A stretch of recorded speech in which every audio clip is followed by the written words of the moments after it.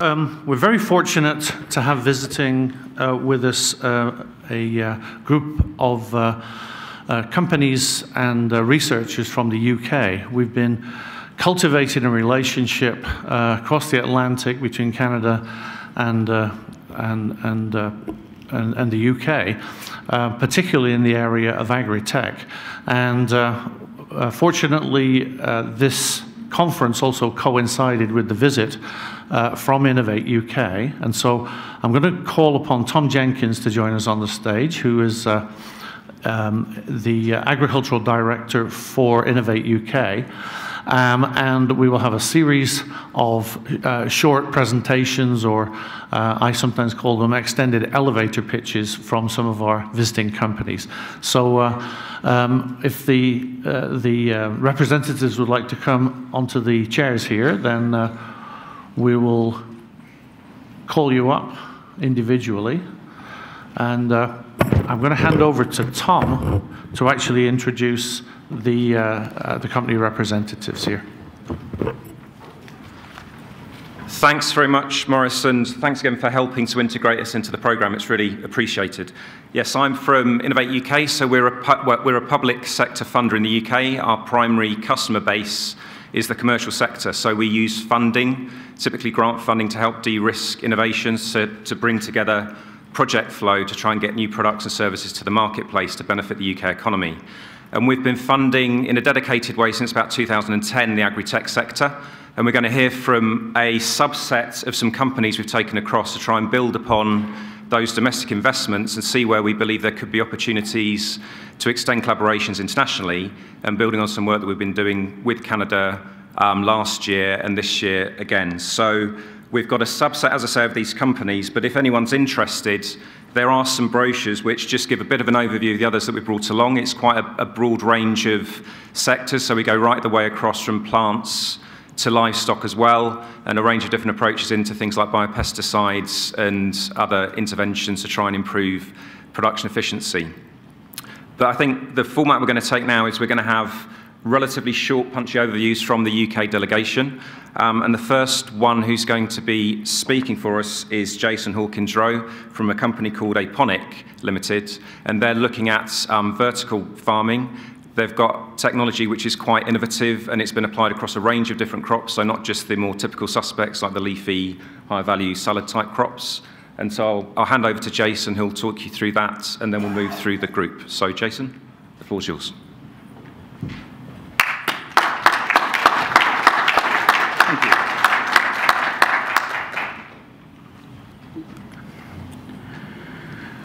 Hi, my name's Jason Hawkins-Rowe. My company is called Aponic. We're a vertical aeroponic farming system, and we've often found ourselves in the same room as probably a lot of you guys. We're all talking about 2050 and 9.8 billion people, and it's a pretty scary prospect with climate change and the realities of sustainable intensification of agriculture looking a little bit difficult to do.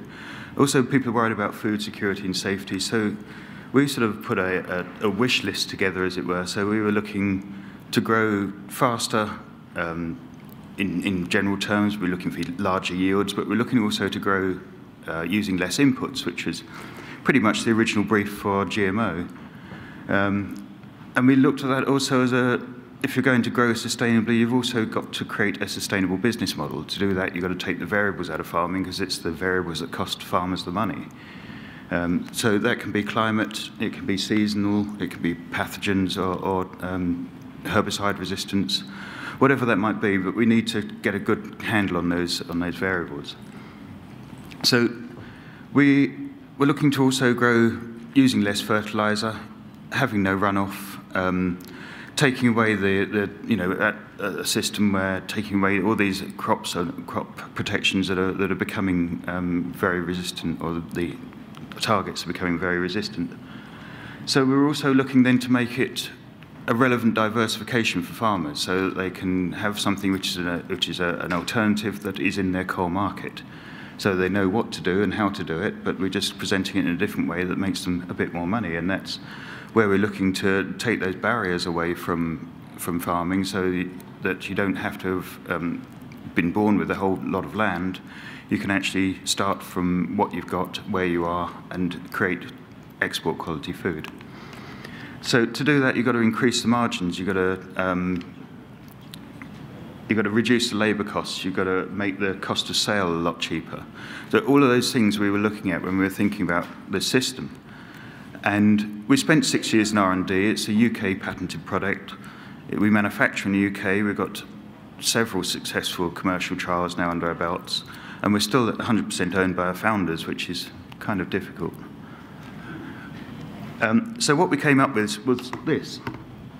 And this is a very short version of it. It's suffered a bit in the flight, WestJet. So it's a vertical system, which means that it's very space efficient. You're turning your acreage into volume. The plants sit in the front of this unit with the roots in the void in the back box there. So what we're doing is just spraying the root with a nutrient mix for 10 seconds every 20 minutes. And that gives the plant all the water and nutrient it wants, but it also allows a lot of oxygen to absorb at the root. So once you're doing that, the oils and sugars are forming far more efficiently in the plant. You're seeing that faster growth. We're getting around about 30% faster growth. We're getting about 30% bigger yields. And because it's a recycling system, the water that isn't taken up goes back out the bottom, back into the reservoir. So we're using 90% less water than you would do just pouring it on the ground. Because it's soilless, there are no weeds, only what you planted in there grows. So you're never using any herbicides. Recycling means you're saving all that water, but it also means you're saving the nutrient. You're not getting the nutrient runoff into the environment, so it doesn't affect biodiversification. It's a very low power system. Because you're spraying for 10 seconds every 20 minutes, you're using 18 minutes of energy a day. It's a 12-volt system, so this will run happily on a bucket of water and a solar panel and a car battery, off-grid anywhere in the world. It's needed to be scalable, so whatever you can grow in one of these tubes, you can repeat absolutely as many times as you want to. So you can grow the same thing in 100,000 tubes and get exactly the same results. So that consistency is there, which is important for the onward market. So when you're using less water, less chemicals, and getting higher yield, that's pretty much sustainable. That's where we were heading there. And the inputs are very much lower because we're not having to use any fuel to turn soil. We're using mostly renewable fuel, renewable energies to actually create the growing. And then we're also taking off waste products from other processes. So in the winter, we can use excess heat and CO2 from heating systems that's being produced all the time and very often just pumped out into the atmosphere. So to do that, we had to create our own remote control and support system, which is an IoT system.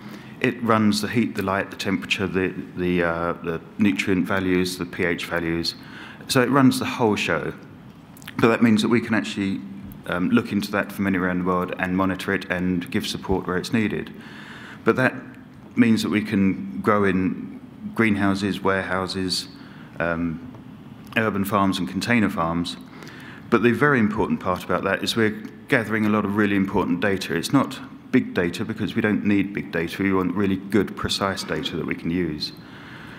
So within that data, you know the seed origin, the nutrient profile right throughout the grow, the quantity, the location, the grower profile, anything that is used during that grow is logged. So for the farmers, you're getting a supported system, which is low input, high value output. It's a lot less labor involved. So you're creating higher profit areas on the farm out of perhaps buildings that are only used for storing rusty machinery for the last 30 years. It can suddenly become a very high profit area of your farm. So that data is very important. If we can aggregate that off, that can go straight to buyers. So they know what's growing, they know when it's coming off. They've now got a consistent supply which they can choose a local location to go straight into their hubs, and then all of a sudden they've got much longer shelf life. They've got a much better tasting crop because the oils and sugars are there. So the buyers have got a lot less of logistics chain to actually deal with. But it also means that what they're actually looking at is something which arguably is above organic standard. You know, and organic has done a really good job for a lot of years, but what it isn't proving to be is sustainable. And we've got to be looking at that aspect as well as the organic system. So what can we grow? Well, any of these items of what we grow, we've always headed away from lettuce and tomatoes, although we can grow them perfectly well. It bores me. So we were going straight into looking at chilies. We were looking at peas and beans and potatoes. We were trying to get, you know, some interesting salad crops. And with herbs, we can increase their yield of oil or whatever you're looking for as a deliverable just by stressing the plant differently. And what we're doing here isn't precision growing, but it's normally precision stress. So we can change the temperature of the root. We can change the light patterns. We can change the water patterns. So all of these will be triggers for the plants to do different things. It gives us a whole range of new possibilities for the plants. We're looking at a lot of raw materials. So hemp and cotton have been amazing for fibre, but the cotton industry, that's 7% of the world's agriculture, and I think 40% of the world's pesticide. So if we can take that, put it in biosecure areas, we're not using so much expensive pesticide, we're not getting the resistance, and we're not pumping that stuff into the food chain. There's also the medical side, so we've got, well, cannabis is an amazing product for the pharmaceutical industry. Somebody was saying the other day that they'd found it in a rainforest 10 years ago. It would be hailed as a wonder drug. But it's, you know, it's something that's coming up remarkably in just pure trade terms at the moment as well. And things like the daffodils were for galanthium, so we're growing that for people with Alzheimer's. So this is an Alzheimer's treatment, comes from the root, and normally these daffodils are planted on top of mountain ranges in England, so they get blown around a lot, so it's just the roots. And we can actually put an ultrasonic bar down the back of the root and give it as much or as little root stress as we want, and it consistently creates very, very pure galanthium. So what does it look like in practice? Well, this is actually something we did put together as a model for pepper growing in California. So in the same footprint, or in half the footprint, we can grow the same amount of plants. We were getting at least 4 harvests a year. We were getting 25% more fruit weight in the same season. We could actually get a lot more than that if we just push a few of the buttons again. So where are we going with this? Well, this is actually a 6,000 plant prosumer unit. It's 13 by 6. It's got solar panels on the roof, so it will generate its own power. It collects its own rainwater off the roof, filters that, and puts it back into the system. So even if you don't plant this, you've generally got a feed-in tariff, so you're creating an income directly just from the roof. But this is perfectly capable of going off-grid anywhere in the world, just being dropped as a whole working unit. So that's where we are at the moment. We're here just to try and find people that are looking for a meaningful diversification for the farming industry here, something perhaps that they can do in the wintertime, and something perhaps that can fulfill a lot of other and open up new markets. Thanks very much for your time.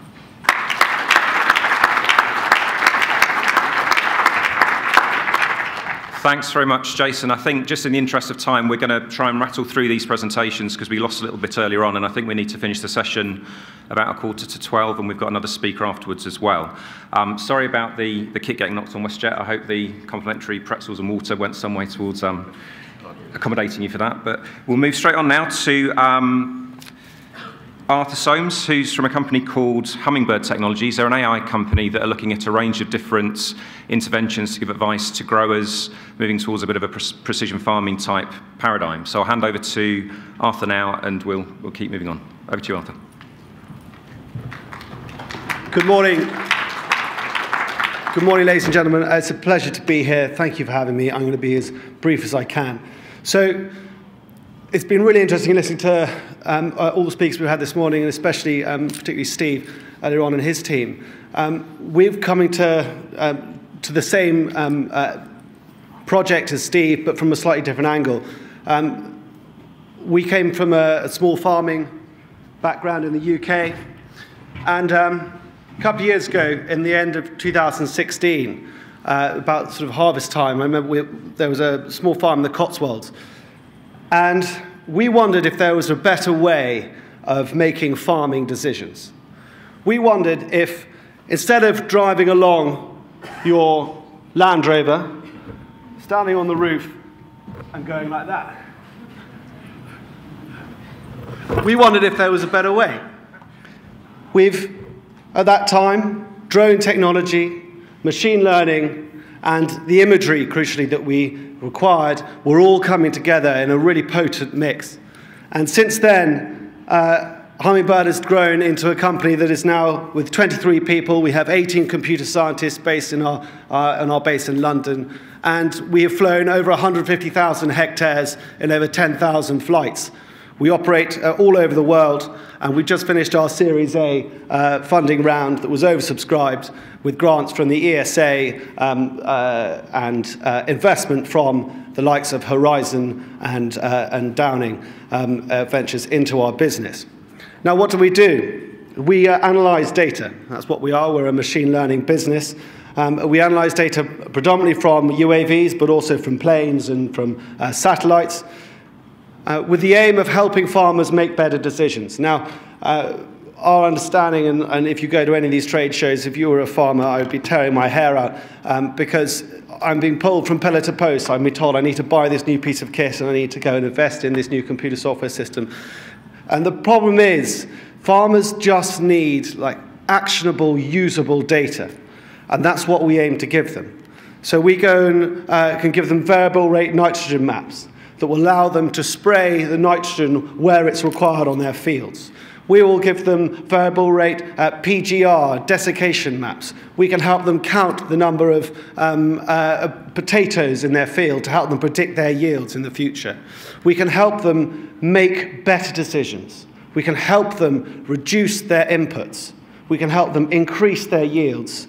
And we can help them reduce their ecological footprint. In the days, certainly over the other side of the pond, where people are really starting to push back on the use of harmful pesticides and herbicides, we feel that farmers and growers and anybody actually who associates themselves with the food industry is really going to have to make an effort to prove that they are only using these drugs when they're required. And I believe in years to come, people will think it's an absolute fallacy that somebody will blanket spray a field. Let's think about how we can prescribe herbicides and pesticides and fertilizers to the plants themselves. So at the moment, we're working on some really interesting technology that can then, using convoluted neural networks, can actually identify individual weeds in a field and come back and tell you exactly how many are there and, crucially, what you can do about it.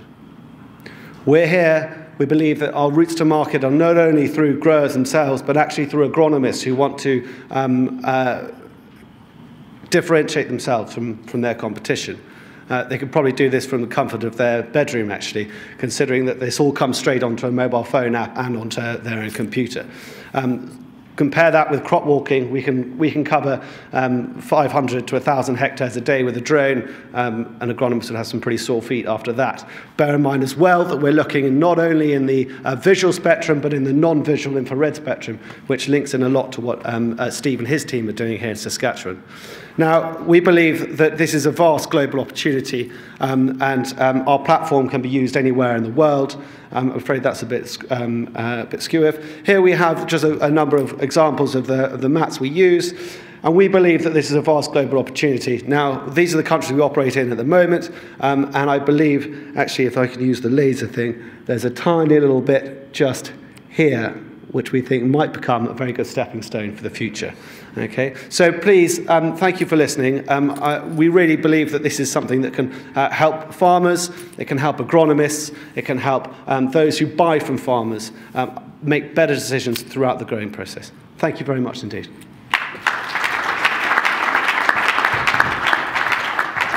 That's great. Thank you very much, Arthur. So we're looking forward to cocktails in Cancun as the rest of Saskatchewan farmers get on with it. So it sounds like a nice vision for the future. I'd next like to introduce Ruth Bastow, who's here representing one of the 4 AgriTech centres that we've created in the UK through investment through the AgriTech strategy. That was 80+ million, mainly in infrastructure and capability, but Ruth's also going to touch on the other 4 centres. But the one that she's representing is Crop Health and Protection, which has got a centre close to York in the UK. So I'll hand over to you now, Ruth, and we'll hear more about CHAP and the other centres. Thank you. Thanks, Tom. And as we heard from Maurice this morning, agricultural innovation is obviously huge here in Canada, and it's the same true in the UK. And there was a review by the UK government in 2013 that led to our AgriTech strategy. And a part of that was to invest, actually, to try and think about, we had a great fundamental R&D base in the UK, but that's always not being pulled through to actually have impact in the field. So we're thinking about how we might bridge that gap between the great research we have, but also how we can get innovation out there.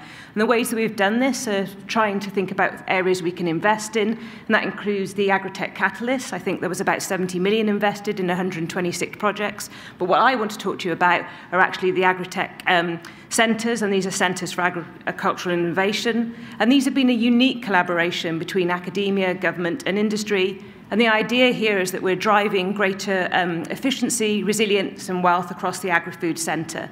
So there's been about 90 million invested so far. And as I said, the idea here is to take our great UK R&D base and actually build new infrastructures that are required by industry, but may have not already been invested due to the risk that was seen there. And we're trying to find ways now at which we can now drive innovation through to the field through our facilities.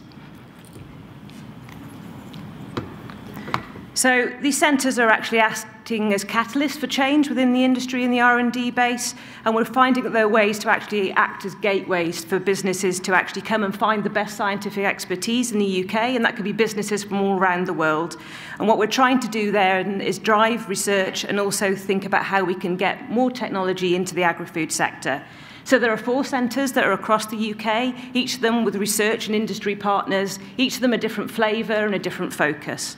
So the one that I come from is crop soil and health and protection, and we're really interested in enhancing and boosting crop performance and productivity. We're looking at that due to the soil, but also biotic and abiotic stresses in ways and numerous ways and through a number of different facilities. There's also AgriEpi, and I have my colleague Parmjit, who's in the front row here, and they're looking at engineering and precision technology, so a lot of what you heard this morning is relevant to that, and they're looking at how we can actually get these technologies into the field to really help farmers and growers. Then we also have a centre in livestock, which is actually looking at also productivity and welfare, and really thinking about how the sector can be a UK leader, and you'll hear some about those sectors' growth from Douglas at the end. And also we have one centre that's all about big data, so really linking to what Maurice was talking about this morning, how we look at AI, machine learning, in the same way that you've also heard out from Arthur, and really looking about how we can get this out to make sure we produce really good, sustainable food. So I'm from the crop health and protection, and we're really thinking about how we can deliver and move these areas forward in the UK, but also for the world in general. So our mission and objectives at the centre are really looking at how we get these industry and research partnerships together. So we want to take those innovations from the lab, pull them through to the farm and also into the supply chain. So what we're really focusing on is sustainable intensification, so more with less. We're trying to speed up the development and make sure that people actually adopt these technologies. So you also heard from Maurice about what we're thinking about the social side, social sciences, how people pull these through. We're very interested in that as well. And what we're trying to do is then promote collaboration across the UK research base, but also the great stuff I've heard today. I was really interested in the L systems modelling we've heard about and how that might help us do some of the pesticide and new biological control modelling. And then we're trying to think about what's the translational research aspect of that, but always with this focus on sustainable agricultural productivity. So I just wanted to talk to you about a few of the we have a lot of facilities across the UK, and I was trying to think about a few that are relevant here. So we have one which is looking at smart farming technologies, so actually looking at real-time data analysis on the farms. Actually, we've got spore capture devices out in numerous fields across the UK. We can capture spores in the field, figure out what they are, and then use these to help farmers make accurate decisions. So we upload this data to the cloud, we couple that then with weather, and then we can actually say to someone, I've seen Septoria in the field, I know you've got a wet weather forecast for the next couple of days, it's dry today, go out and spray. And if you think about, you could actually then link this up with farm data, historical data, and you can also then link that up with soil data and what might have been grown in the crop rotation. You can really think about the sort of modelling we might do in the future to really think about improving pests and diseases. We also have our soil science unit, and then we're thinking about using a LemnaTech phenotyping system which links to a lot of the things that you've also heard today. So if you want to get in contact with us, so you can see about the AgriTech centres, and you can also see my email down there. Thank you very much.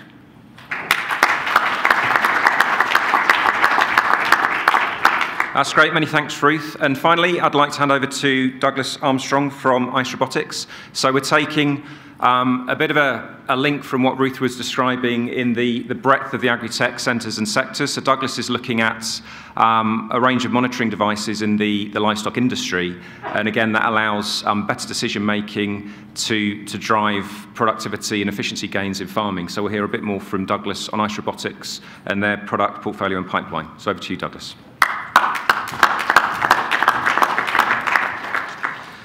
Okay, thanks very much, Tom. Thanks very much, Morris. We're really, really pleased to be here, and thanks for organising the trip.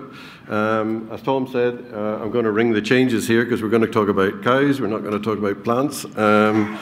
I have the privilege of running a company called ICE Robotics, and we have a product which is focused on the dairy industry, but a lot of this is applicable to all the livestock, and a lot of the thought processes that go behind the system are actually applicable across the whole of agriculture.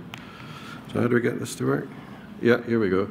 So ICE Robotics, we're a bit long in the tooth now. We've been at this since 2002. We're one of the pioneers in animal behaviour monitoring, which is really trying to digitise what good stockmen see. We're based in South Queensferry. Those who have been to Scotland will recognise the iconic bridge and have the pleasure of my office looking straight out over onto the top of the bridge.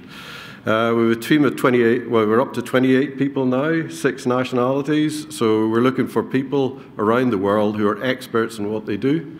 We're a commercial organisation, but it would be very easy to say, let's go and make some money. But in fact, we've taken an opposite opinion and said, right, what we want to do here is develop our concept. So half of our revenue goes into R&D, and half of our team, over half of our team, are researchers and scientists, multidisciplinary. So we've got animal scientists, we've got computer experts, we've got machine learning people, we've got a vast array of really talented people. What do we do? Well, we developed the first accelerometer-based system for monitoring animal behaviour, and that was the sort of green device is our first go at it. That's developed into what we call the ICE tag. ICE tag is now the sort of bread and butter device for animal researchers around the world. It's a gold standard. We supply 83 research centres globally. We have a very, very strong connection with the global research community, very, very keen, very experienced at working with researchers. So we not only like to sell equipment to them, but we love working with them. And out of that, we've generated about 120 peer-reviewed papers. So we're really interested in the science behind this. We're not interested in gimmicks. From all the knowledge over this period of time, we developed a product which we call Cow Alert, and that's a commercial product for dairy farmers. These are some of the companies that we work with. So we're well connected throughout the world and well connected within the industry. So Cow Alert, it's really research into practice. That's what we're about. And it's all very well walking onto a farm with great ideas, but at the end of the day, you have to have 4 things. You have to have something that's accurate. They're not interested in a lot of rubbish. It has to be relevant, because they're not interested in things that are irrelevant. It's got to help them run their business. It's got to be simple. They just want the answer. And it's got to be reliable. If it doesn't work every day, they're not interested. So our focus is on the main economic losses in the farm. So these sort of transcend all the nationalities and the geography. Fertility, lameness of the chestnuts, mastitis as well. But increasingly and very rapidly coming center stage is animal welfare. You know, even in America now, you know, where you generally say that wasn't high on the list of priorities, it's center stage. It is a really, really important thing. People are very happy to have animal products, but they want to make sure that the products that they're consuming don't come at the expense of welfare. The system, we put a sensor on the back leg of a cow. Everybody says, well, why do you put it in the back leg? Well, we've put it in places that cows didn't really know existed. And we've come to the conclusion the back leg's the place to be. So we're collecting data 4 times a second. So it's high granularity material. We're taking that data, we transfer it to the cloud, and we're unique in that we store that data in the cloud permanently. So we can go back to the first cow that was in Cow Alert and look at her data. That gives us accumulated, at the moment, we've got a cumulative data source of about 70 million cow days. So we've got 70 million cow days of data sitting in the cloud. We then run our analytics in the cloud, which is great, but it not only allows you to have live information, but it allows you to go back and look at the history, look at retrospective, what's happening retrospectively. And that, again, is a hugely powerful tool.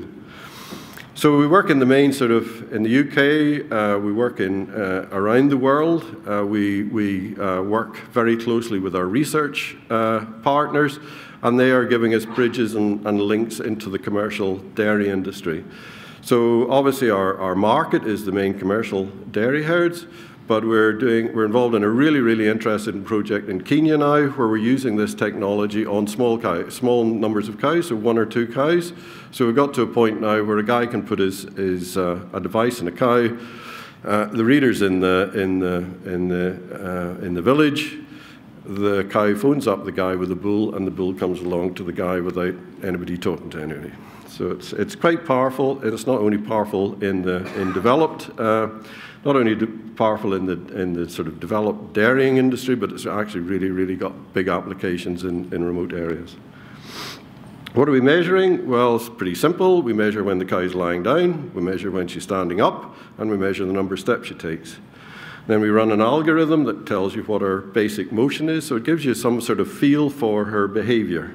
And what we're doing is we're monitoring her behavior, not only against her group, but against herself. So if we get a significant change in behavior, that alerts, and then we can refine that. So simple things that you can tell when she's in heat. So whenever she's in heat, she's not really interested in anything else. She's dancing around the place looking for a mate. Lying time goes down, number of steps go through the roof. If she got sore feet, all the things happen. Not really interested in walking around anymore, so she lies down. And her steps go down, and the number of lying bouts go up. So we can predict a lot of things from the information that we're getting. So how do we use this on farm? Well, heat detection is a big one. It's obvious, a lot of people can do it, but our system's really accurate. It's about 85% on a progesterone test, which those not in the business will know is quite high. Gives the timing, very accurate timing. The system's self-calibrating, so the system learns about the individual cow and her general behavior. So whenever you change her environment or you change things during the day, within about 5 or 6 days, the system's up and running and knows what's going on again. Because it's a cloud-based system, we can adjust it. So if it's a grazing herd, we can adjust the sensitivity. If we're working in places like New Mexico where it's really hot, we can accommodate heat stress. We can work in different herds and different breeds.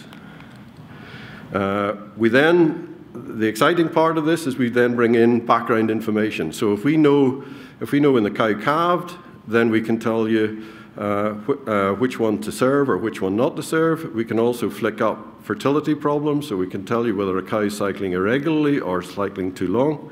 So it's not only then just telling you when she's ready to serve, it'll tell you who to serve and who's got the problems. Lying time, hugely important. We could spend the whole conference talking about lying time, but basically a cow wants to lie down in preference to anything else. That's what it does. It lies down and it eats, but it does some socializing, it does mating, it does a few other things, but lying time is a key component of a daily diary of a cow. So you can see in this particular herd, the average herd lying time is 10 hours.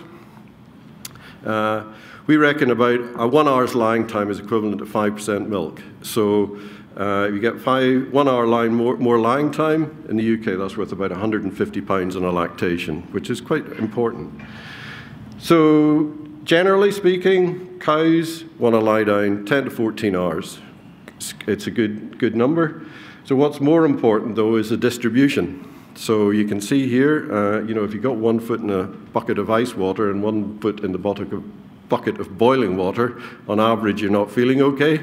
So here we're looking at the outliers. We're interested in who's lying down for a long period of time and who's not lying down at all. So then you have a bit of detective work to do. So if we look at the 7 that are lying down for 4 to 6 hours, what's going on here? They could be sick, it could be overcrowding, you're overstocked, bullying. So they're very sociable animals, so they have a pecking order. If you move one cow to a new group, from one group to the other, there's a whole period of time where that group has to settle down again. There's cow comfort issues, so what is the cubicles big enough? Are the cubicles not big enough? What are we lying on? A whole range of issues, environment, and all of these things are questions that the farmer needs to ask himself. And more, we're automating these. As we get our knowledge together in this, we can automate and tell the farmer what actually could be the problem. Cows have a lying time curve. So before they calve, they lie for maybe 13 hours. Whenever they calve, peak lactation, they're lying for 3 hours less, and then they come back up again. The next thing that we do is lameness alerting. This is a product unique to us, launched last year with help from Innovate. That was a big project that we finished with Innovate funding last year, and lameness was one of the big elements that came out of that. Lameness is a major welfare issue. In the UK, 20 to 30% of the dairy cows are lame at any one time. The big problem is that most farmers don't even notice it. When a cow is lame, it's in pain, and it could be there for 3 months. It's a major cost issue, so these are things that we need to, this is an area that needs to be fixed and sorted out. So the whole purpose of the exercise is early detection. We give the cow a lameness probability every day, and from that we can work out alerts and who needs to be looked at and who doesn't. And we can give a herd overview, so you can see cows with herds with good lameness and bad lameness. So it's a modular system, brings benefits to the farm. By integrating more on the farm, we can increase the power of it, so the farmer himself benefits. But increasingly, they want to share and compare. So if you connect a lot of farms to this data, and we're doing that already, the farmer can share that, so he can share it with his own advisors, but also he can share it with nutritionalists, consultants, and more importantly now, processors and the retailer. So a retailer can actually go in and monitor the welfare standard of any farm. And then we connect international groups, and that's really important, and that comes from our research connections. Where next? Well, we're working on a health and welfare index. And these are just some of the farms. This is a farm in Texas. If you think you've had a bad day, just look at this poor girl. She's just pregnancy tested 600 cows. That's in New Mexico. Texas again, Colorado, and we're doing a lot of work in calves.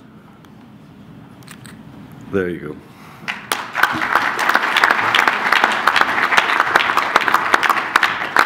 Thanks very much, Douglas. And if you could just join me in thanking the group again for their presentations. Well done, everybody. Thank you.